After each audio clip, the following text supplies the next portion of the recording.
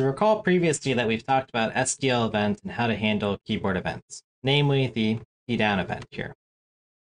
Something related to this, though, that folks might also use in order to capture keyboard events is this SDL keyboard event. So let's go ahead and take a closer look at how we can also get the state of the keys on our keyboard.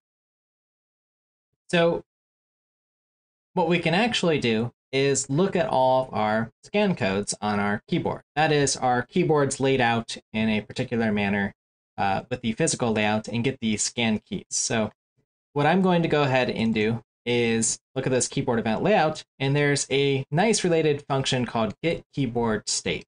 And this is what we're going to care about here. Now you'll notice that this page is a work in progress, but I'm going to help guide you through how to actually use this. So the idea is, again, as you're getting events off of the event queue, when we're doing our sort of event-driven programming and pulling different events that occur, is we can retrieve what the keyboard state's going to be and look for specific keys that are being pressed down. So let's go ahead and take a look at this in the code. So what I'm going to go ahead and do is open up our program where we've created a window, initialized the video subsystem, and we have some loop here.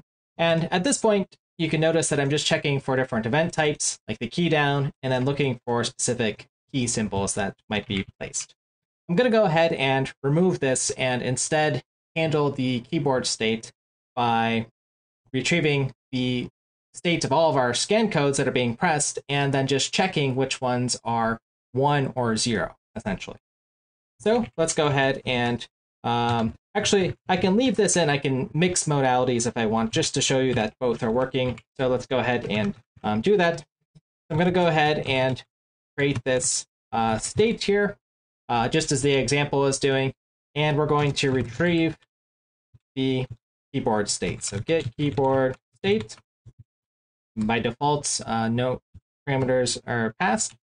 And then we're going to check. So what this is essentially doing is it's returning an array here with up to 255 keys.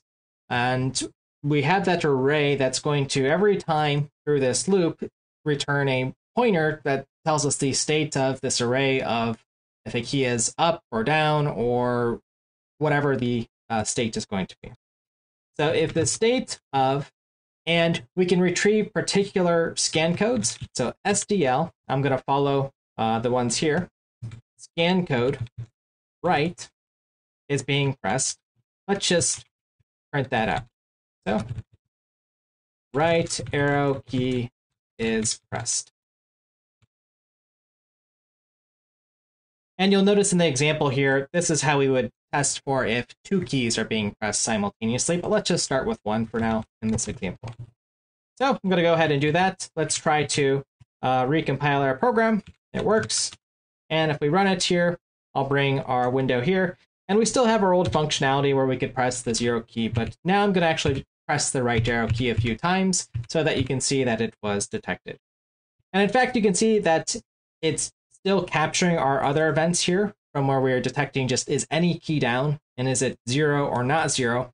But here specifically, we're just detecting, well, was the right arrow key pressed here? So this can be another useful way to detect key presses. And again, if you want to see where these scan codes are, you'll have to look at the SDL scan codes here. And I found the SDL scan code right here. I'm just going to search for it here, SDL scan code right. But there might be other ones you want, like spacebar or particular characters or numbers or so on. So again, keep that in mind.